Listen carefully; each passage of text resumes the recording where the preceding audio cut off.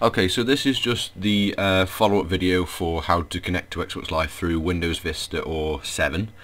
And basically, I've noticed quite a few comments. People are having problems connecting even when they physically wired themselves in. So I'm just going to go over what I do to overcome my problem that I have with connecting to Xbox Live when I first plug my Xbox in, because sometimes I connect to a different router and then I come back to this one and it doesn't allow me to connect straight away.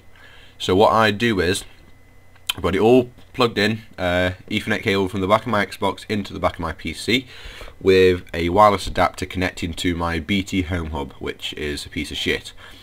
Anyway, as you can see here, well, I hope you can see, in fact I'll just stick this on record just in case you can't see the video. Basically, this is my capture card program. I'm just getting the preview through here. I cannot connect to, I'm not connected to Xbox Live, and this is from turning my Xbox on. So if I go all the way to settings, system, network settings, you can see it's wired in. I go to configure network, you can see I've been given an IP address, I've been given a subnet mask but no gateway, and it's set to automatic. So after messing around for ages and ages trying to get it to work, I finally figured out the way it works for me, and sometimes it doesn't work all the time, but hopefully this will help you. Anyway, what you're basically going to be doing is logging into your router through your browser. So in my case, 192.168.1.254, which is quite strange really, because it's usually 192.168.0.1. That's usually the home address of your router. So if you don't know what it is, search on Google, type in your router name and model, and then just type in admin or control panel or log into router or whatever. So once you've done that and you're logged in, come to your Xbox, and I'm pretty sure there's a way of finding out. Yeah, that's it. So you want to go to additional settings, go down to advanced settings, host name, alternate MAC address, blah blah blah, and here you can see my MAC address ends in 7D, so just keep a note of that. And this doesn't really mean much, but what you want to do is just know the last sort of either 2 or 4 digits. Here it says 7D, and I'll click done and just go back from that, and you can see on my BT Home Hub there isn't any MAC address connected where that ends in 7D. Now it says here Xbox 360, and that ends in 74. Now I'm pretty sure if I just come and run CMD here, ipconfig/all, this will just list all the details of your IP configuration. Basically it's going to tell me my physical MAC address, and that ends in 47. Now that has no bearings of any MAC address listed here, so I'm just going to scroll down and just make sure there's nothing else, which I don't think there is. No. So even my PC doesn't have the MAC address on here, and it's really weird. But what you've got to do is remove this device, so the Xbox 360 under that MAC address. You've got to remove it from, well, this is what I have to do anyway. I don't know if it's going to work for you guys, but I'm just going to put this video up and see if it does help you.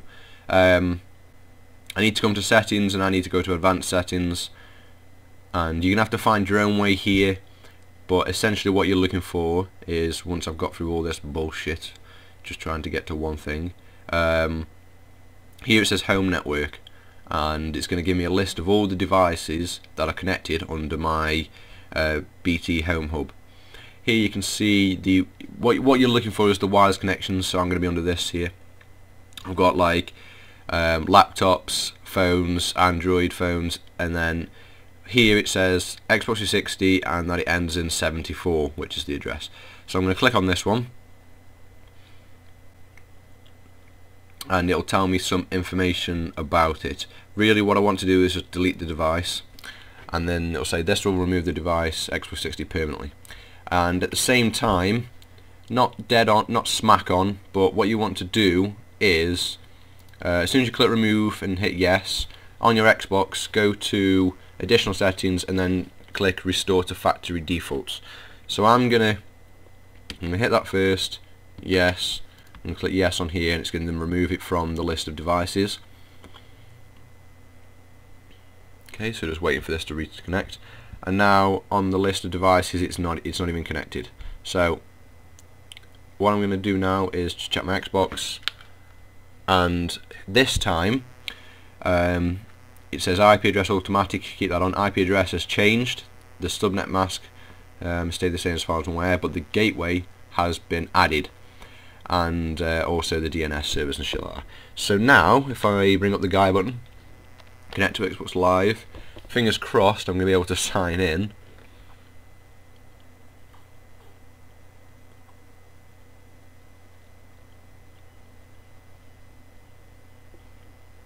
Okay, so if it doesn't sign in first time, which it might not do, there we go. If it doesn't sign in the first time, turn your Xbox off, turn it back on. This will reset it from just to reset it, sort of.